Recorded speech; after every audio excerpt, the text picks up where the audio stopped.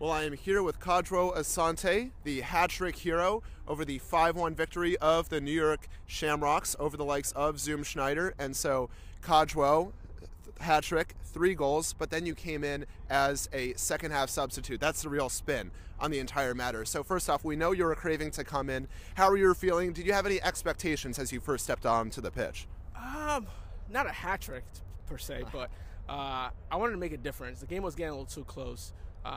And great stuff to Zoom, but we knew we were a better side, and for me I was itching to get on because I thought we need that extra vertical speed to basically change the game, and I was able to get on and got the first one, and I was like, why not, just go for it.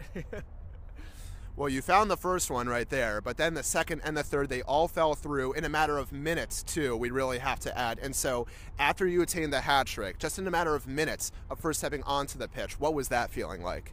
It felt great. It made the game a bit relaxing that we can see the game out. It's important with like 20 minutes, I think, was left.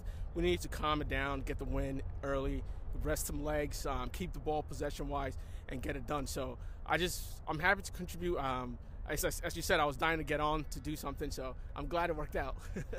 And so, in the context of your title push, of course, in Division 1, what does this victory mean to you and to the entire team as a whole? It means a lot, right? We know goal differential might become an important part of the game. So getting clean sheets or just going down by a goal is really important. So winning by 4 goals pushes up. I think we have the best goal differential as of now, so which adds onto it, keeps our defense tight, because you never know, because Kwadwo won yesterday, so we have to keep close to that league. And we can keep up these results and keep clean sheets, I think we should be fine. I think we'll get the win.